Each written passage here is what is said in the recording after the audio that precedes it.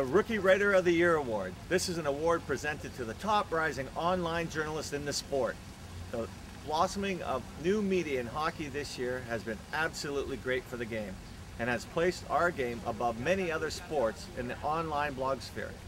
For this reason, we're very grateful for all the rookie writers out there.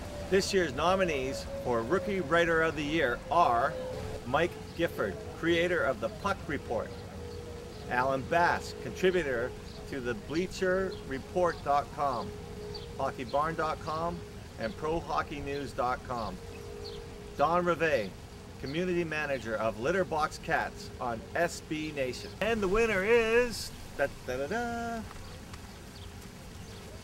All right, all you rookies out there. Don Reve. In a very short time, Don Reve has established himself as a force in hockey new media.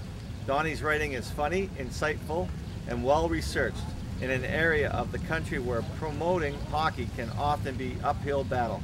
Don Reve has managed to amass a large crowd of followers and help promote the game in South Florida. Go Panthers! We also give Donnie credit for keeping the nostalgia alive and remembering the Hartford Whalers.